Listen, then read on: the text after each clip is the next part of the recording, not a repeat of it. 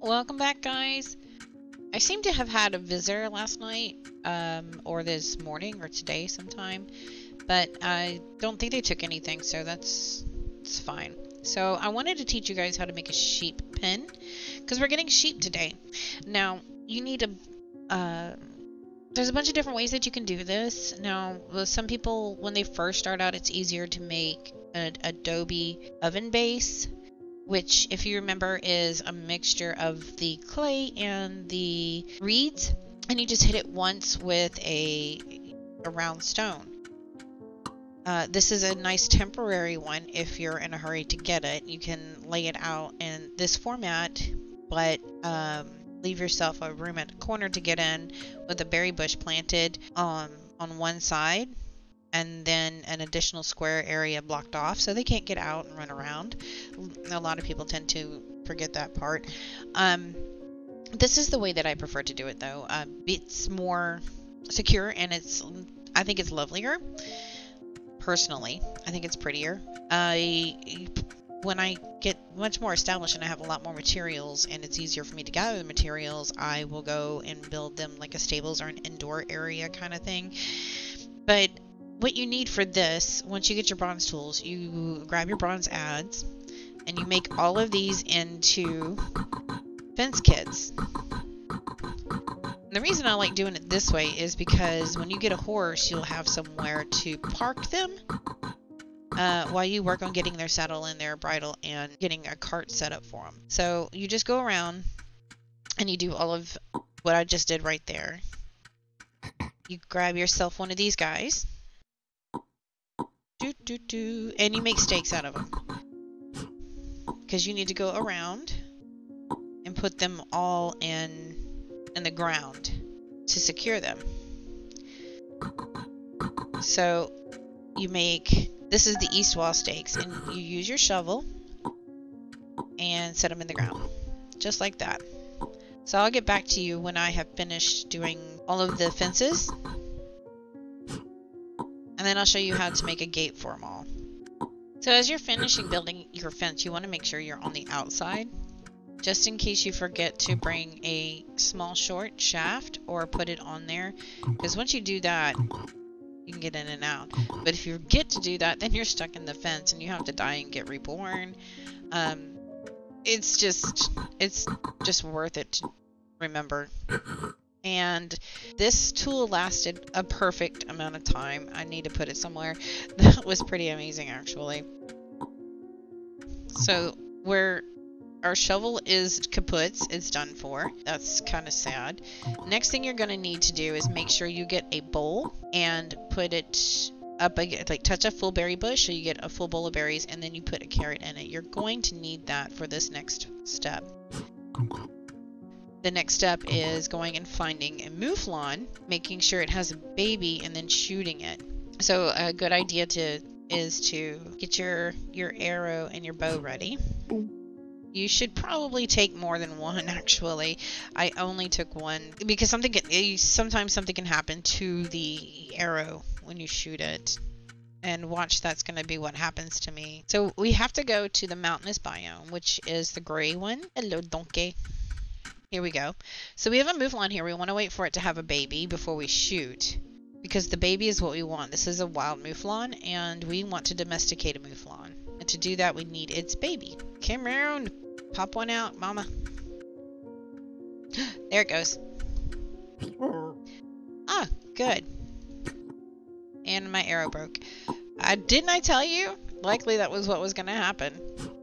So we're going to put if your arrow is lucky enough to have survived, you're going to put it in your backpack. And put your bow on the outside. You're going to take the baby like this. That sounded really horrible. When I made my fence area, I wanted to make sure that it was somewhere in the open, near a few berry bushes at least. Makes it easier. And only one side open. Alrighty, so we're going to drop him, take the rope back, and we're going to feed him, because if we don't, he's going to die. That's what this bowl is for. And I'm going to immediately run off and find another berry bush and another carrot, and I'm going to repeat the process with its first kid. When it grows up, it's going to have a baby, and that baby is going to look like the sheep that you recognize. Then you want to make sure you feed it, because that's going to be your very first domesticated sheep, and that's what you're going to get your wool from. And then you're going to keep your mouflon alive, because it's going to be a free resource for more sheep. You don't have, like, if you get rid of it, you'll have, the only way you'll have to get more sheep is to feed sheep. Now it's just a waiting game. Poof! That was pretty amazing, actually. If you read that, it tells you it's a domesticated mouflon, and you're going to see it pop out a lamb in a moment. So as you see right there, it just popped out a lamb, and it says a domestic mouflon with lamb. We have to wait for the lamb to leave the mom to feed it. Right, just like that. And then we feed the baby, and it's going to poof up into an adult lamb. It's going to, actually, the noise it makes, I love it. It's funny. And it pooped. That poop. If you have a shovel, that's what you need to put on that wet compost pile we made in the farming video. But the domestic sheep, they're glorious and derpy. And as you can see, the mouflon, it just had another baby. So it's an endless source of sheep. So what I'm going to do is I'm going to use some of our bronze that we have. I might need to make some more. In that case, I'll just cut to making more. I'm going to use the bronze that we have to make some shears, and I'm going to show you what that looks like and how to do it. So we have enough. Okay. I'm going to make some bronze, and I will see you guys in a few minutes.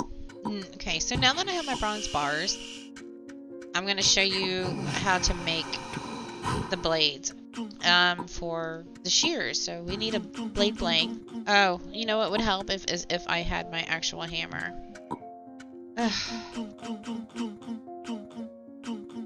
There's one. Let's go ahead and make 3. Let's see if I can make 3.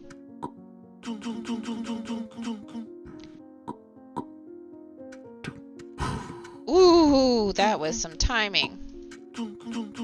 I did not mean to be grabbing a hold of the...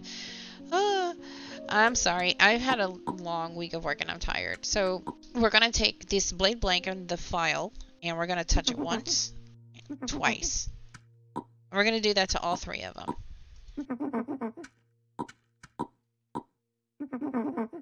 And that's all we need to do for that one. So to make the shears, we touch one blade to another, and we're going to go grab our smithing hammer, and we're going to left click. That's it. Now that we have a knife, we can make bread at the kitchen. I'm going to take this guy, and I need to grab this thank you. I can't think of words again. It just seems when I hit that record button, all ability to speak English goes out my mouth. Alright, so we have a knife, and we're actually going to need that with the mouflons too, with the, not the mouflons, the sheep. We will need that with the sheep at some point. So, we have a set of shears. Let's take our shears in here. Looky there. We have our first fleece. So I'm going to set that down. I can't do anything with it. That's because I didn't make any tools to help me with that. What I want is a basket. I want this disc. I'm going my flint tip bow thing and put that in here. I'm gonna go get my bone needle though. My bone needle with the little bit of thread I have in it. Then I'm gonna go get me 2 straight shafts.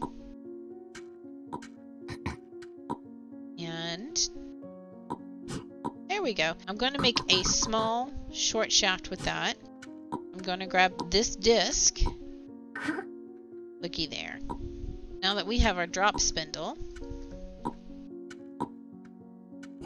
we get our first ball of wool. Now I'm not going to make some knitting needles, because if I make knitting needles right now, I'm just going to make a wool booty. So, oh yeah, I did show you how I was going to make those. I was using that crafting guide, and I just recently found out y'all really can't see that crafting guide that well. So we need another stick. We need a sapling. I'm going to find one, and I will be right back. Alright, so now that we have our skewer, what we want to do is take our shears and just left click on them And now we have knitting needles. What I want to go do is ramp up my sheep production because he won't grow any more wool unless I feed him.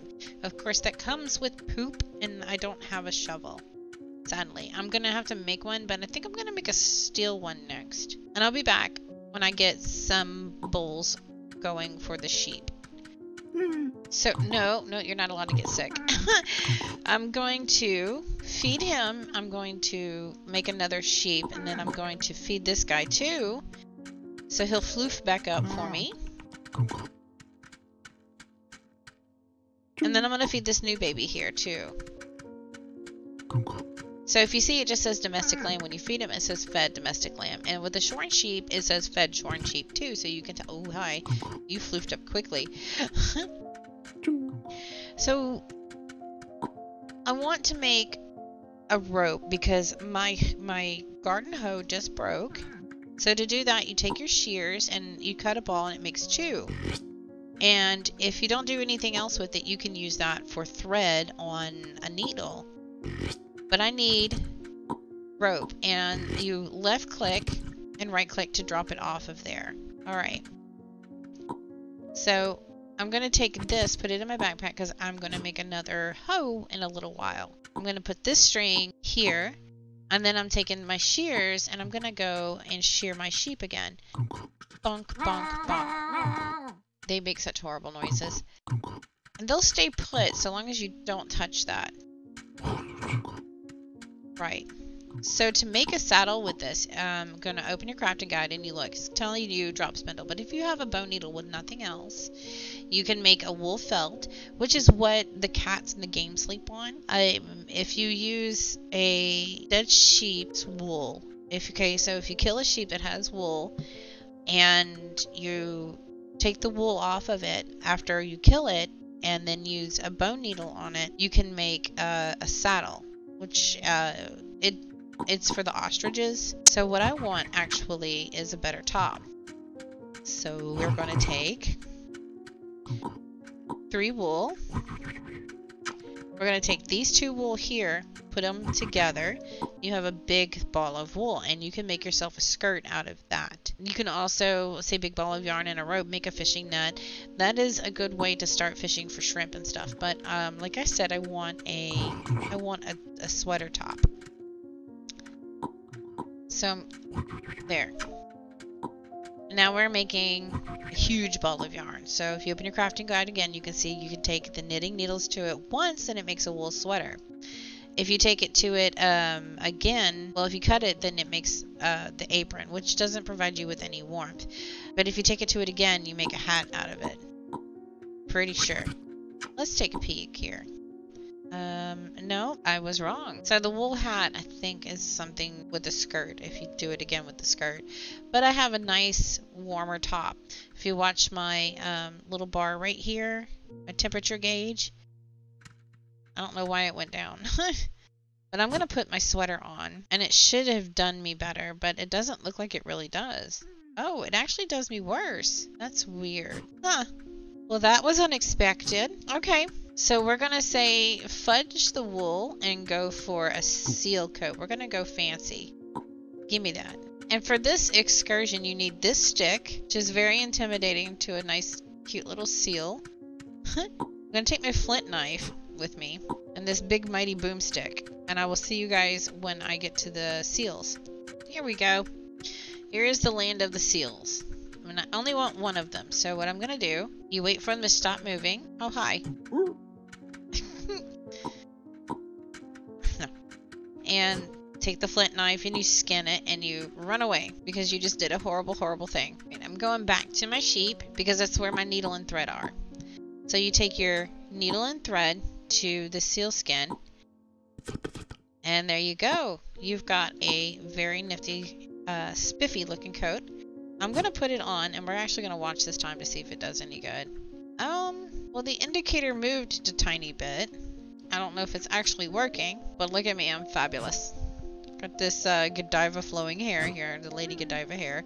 So we're going to take that ball of thread that we haven't cut from and touch it to the bone needle, and now we have several bits of needle and thread to use. I can move this over here, clean it up, and that is it for today. That is all of the basics, actually, for you to get a grip on to start off on a well-established first-time base, to where you won't have to worry about feeding yourself or starving, and it won't feel like such a rush to get stuff done. I'm gonna go ahead and tidy my stuff up, and I will see you on the next one. And when we start the next one, we're gonna start with the how to make leather, stuff like that, because you probably are at a point where you want a horse where you can ride, and a cart. So we're gonna do leather, we're going to do rubber, we're going to do more advanced carts, and then we're going to end up with a horse and a cart where you can store up to 8 items in. That's going to come in really handy when you want to start looking around building materials. Alrighty guys, I hope y'all enjoyed it and learned something today, and I hope you have a